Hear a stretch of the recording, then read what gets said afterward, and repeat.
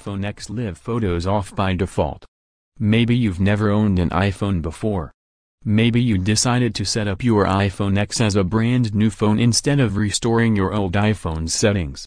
Either way, you open the camera app and find that instead of shooting regular photos, every image you capture is a moving live photo.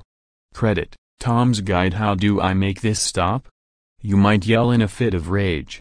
I've seen it happen with my own eyes, which is why I have an incredibly easy way to keep live photos from turning on by default. every.single.time.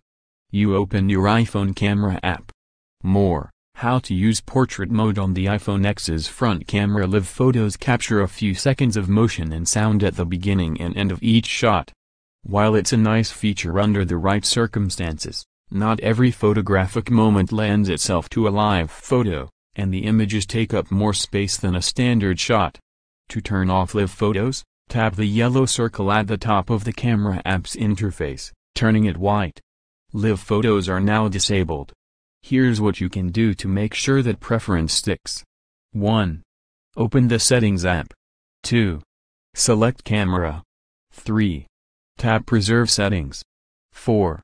Toggle on the live photo setting, which is turned off by default. Turning this setting on will preserve the setting you chose for live photos in the camera app. Once the setting is enabled, if you have live photos off and then swipe the camera app closed, the mode will remain off when you launch the camera again. If you leave live photos turned on when you close the app, it will still be on when you open it.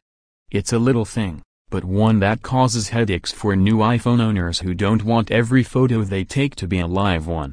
See also, 25 Best iPhone X Optimized Apps.